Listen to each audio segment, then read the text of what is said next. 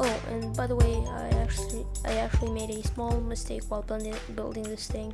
One of the major things in terms of design, but doesn't really affect the performance, is this thing here.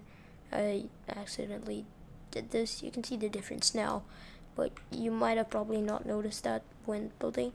But anyways, it's I still think that this design is better actually in terms of efficiency and weight.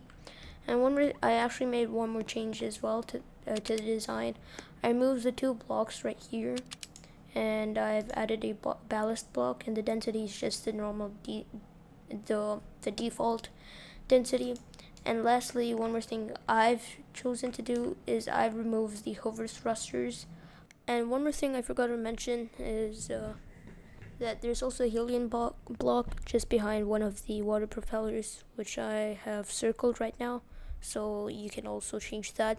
Now that thing doesn't actually really change much, but I personally think it's better. Now back to where we were. The reason why I actually removed these hover thrusters were because it actually doesn't work on water. So one of the features of this thing is that it's meant to actually work on water, but it didn't when the hover thrusters were there, so I actually deleted them. And here's what the tank looks like now when it's on water. It actually looks pretty sick. So here it is in all its glory. So yeah, it's very cool. It's an all-in-one. It works in air, water, and land, and yeah, it's very cool. And yeah, here one more thing. So this is how you can use it in land, by the way. Let me just get this up. By the way, this is a voiceover. The original recording wasn't actually good.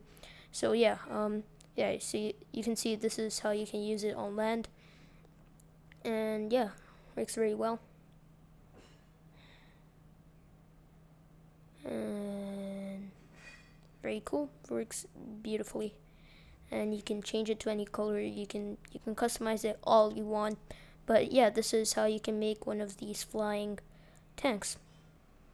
So the other things that you can do in this tank is also just make it spin. So if you hold the A or the D key, it's just gonna spin in a circle. Other than that, there's nothing else. But yeah, it's an all-in-one air, water, land. Very cool. Later.